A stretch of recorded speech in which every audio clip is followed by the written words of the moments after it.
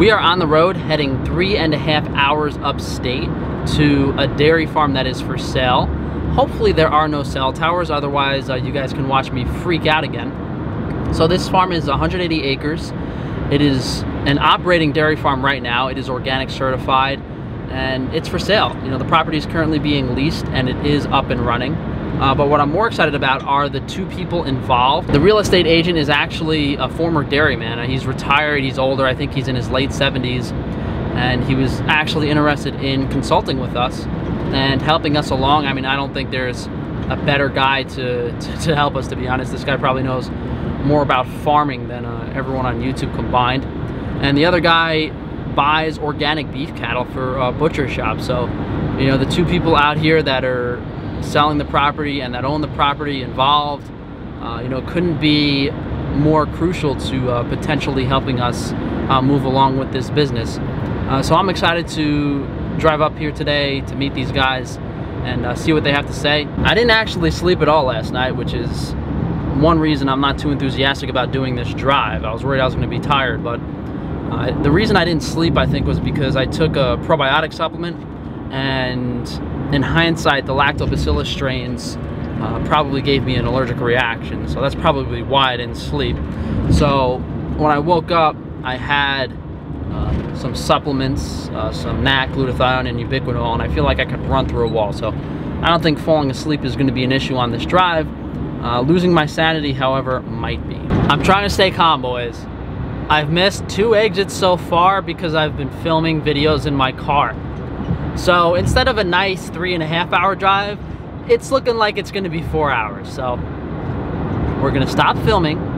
We're going to focus on driving, because if I miss another exit, I might actually lose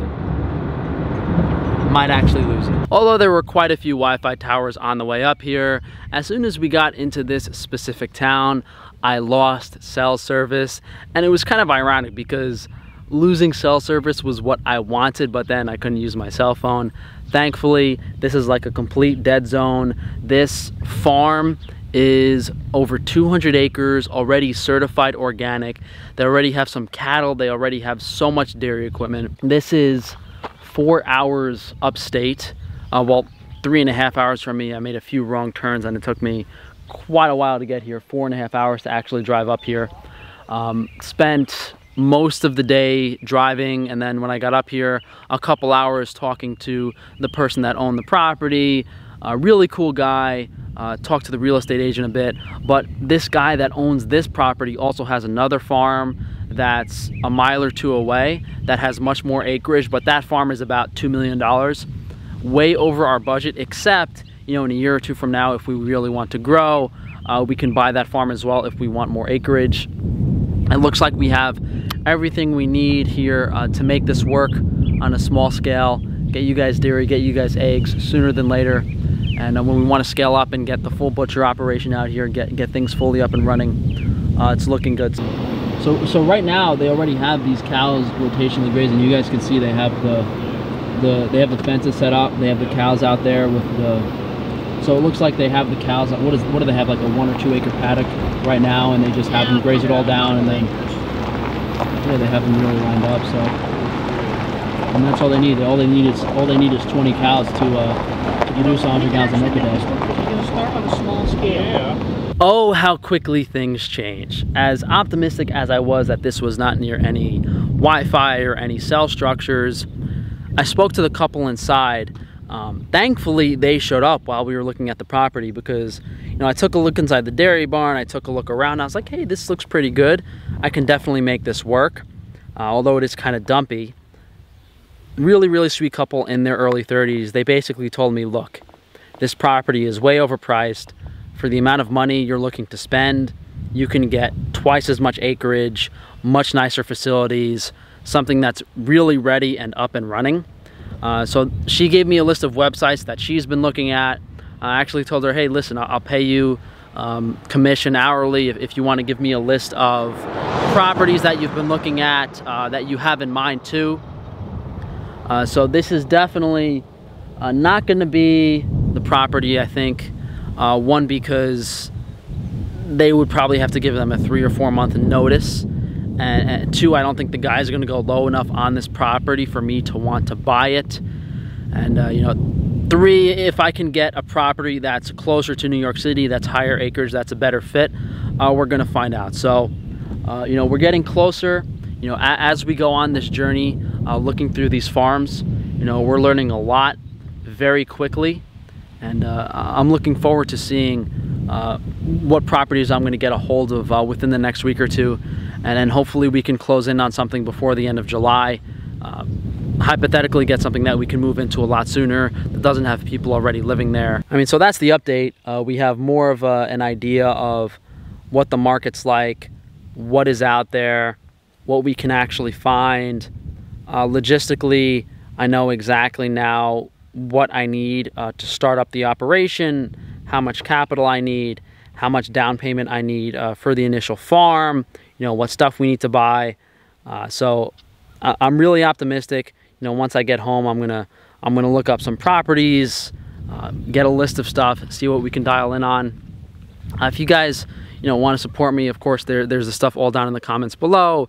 If you guys do want to support the farm venture in any capacity whatsoever, you guys can go to the website, skybluefarm.com, and sign up for the newsletter, and I'll try to get in, I should have an email set up for the site already, info@skybluefarm.com. The only thing I really wish is that I got started on this a little bit sooner. You know, I wish I kept looking back in February and March, and that I was able to figure things out and really dial in on a property. I got another long 4-hour drive home, so we're gonna head back now. Overall thoughts on the day, you know, I'm not really sure how much I actually need these outside people, and that I should be able to figure out a lot of this stuff on my own. You know, and if we get the right property that has a lot of the infrastructure already set up, you know, we won't have to worry about building too many facilities, buying too much outside stuff, and the initial operation shouldn't really take more than 1 or 2 people.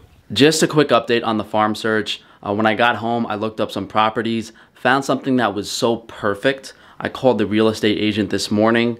Unfortunately, that property might already be sold. The seller already accepted an offer. I put in a higher offer, so we'll see what happens. If I can get that property, which is a bit closer in Pennsylvania, all new facilities, new structures, high acreage, I could not ask for a better property, but it's probably sold. If we don't get that property, which is seemingly perfect, this might not actually happen this year, because I know a lot of dairy farms are closing.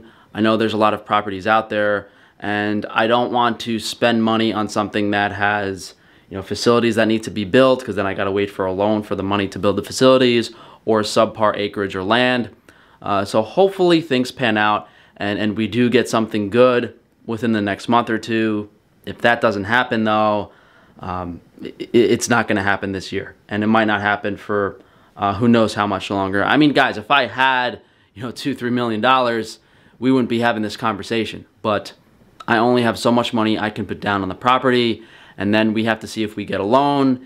If we don't get a loan, I have to put myself in a position where I can make it work without the loan, and that's why we're being a little specific with the property. So just thought I'd give you guys that update.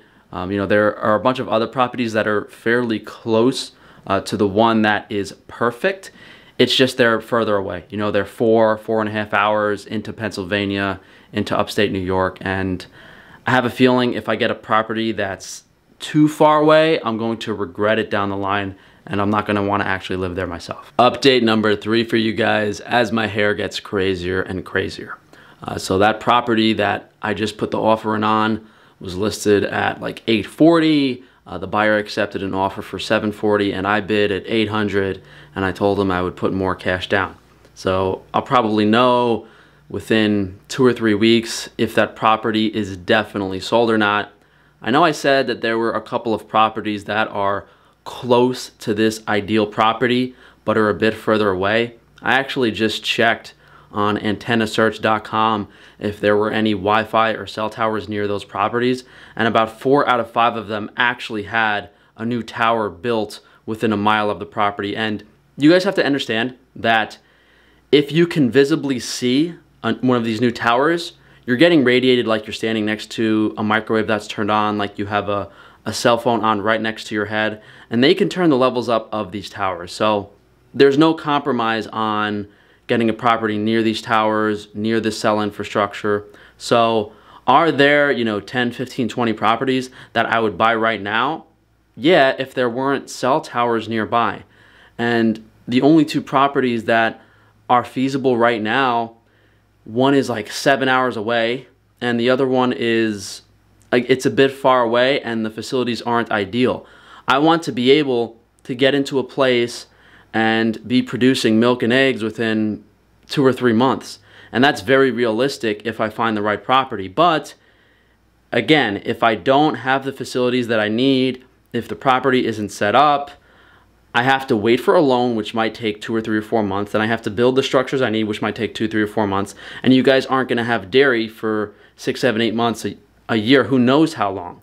So I might as well wait till next year anyway if I don't find the ideal property right now. So if you guys have any ideas, let me know. If you guys want to help support us, as I said earlier, there's a bunch of stuff down in the description below.